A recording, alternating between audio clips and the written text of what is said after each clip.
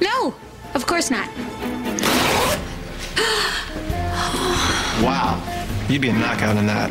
Is that what you're wearing to Wilhelmina's party? No. Some dumb editor is. Because Matt, isn't that going to break her pudgy little heart? It's just that Matt makes me feel smart and pretty. Can't you just be happy for me? I'm sorry, it's just that I assumed your attraction for Baby Fartley started and ended with his money-filled pockets. But now I see you actually like this guy. I do. I can't help it. He completes me. Oh, Mandy, you're having real feelings. Now I am happy for you. ugh, everyone is talking about this ridic charity event. If you ask me, it sounds like a real snooze fest. I'm sure a super fun girl like you isn't going. Why so upsetty, Betty? Sorry.